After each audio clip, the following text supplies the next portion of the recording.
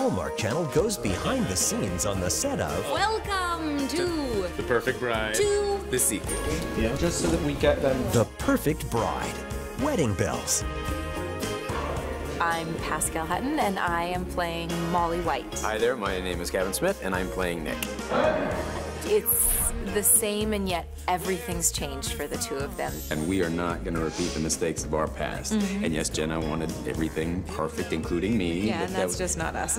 Obviously imperfect. It should have been illegal for how much fun we had and got paid to do it. I told you, I was right.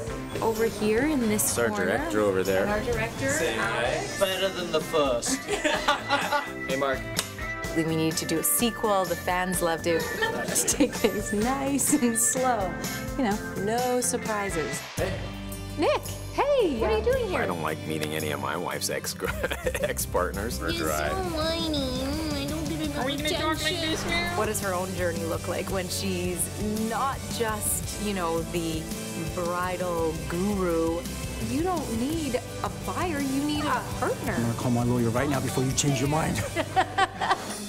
I've always sort of seen Nick as a really confident, fun kind of guy that loves to tease. I only overthink things that I'm overthinking.